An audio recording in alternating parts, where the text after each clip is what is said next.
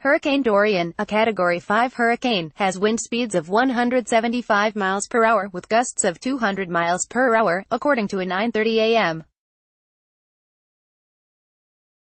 update from the National Hurricane Center (NHC) on Sept.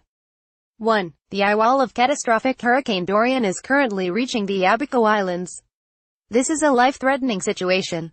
Residents there should take immediate shelter. Do not venture into the eye if it passes over your location, the NHC wrote. The storm is now about 25 miles east-northeast of Great Abaco Island and 210 miles east of West Palm Beach, Florida.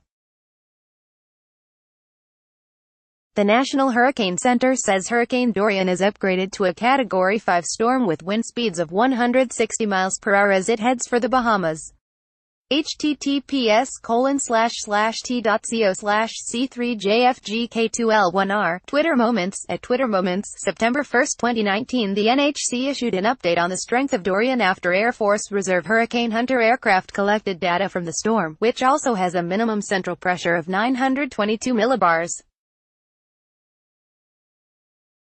The storm surge is expected to be 15 to 20 feet above normal with even higher destructive waves, the agency warned. We've made it back home to Keesler Air Force Base, Mississippi. Here's a few photos from Hurricane. The eye wall of this catastrophic hurricane is about to hit the Abaco Islands with devastating winds.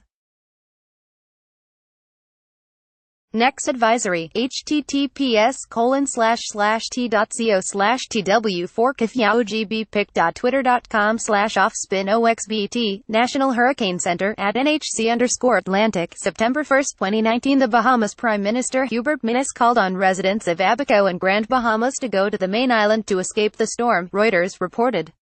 I want you to remember, homes, houses, structures can be replaced. Lives cannot be replaced, he said, adding that 73,000 people and 21,000 homes are at risk.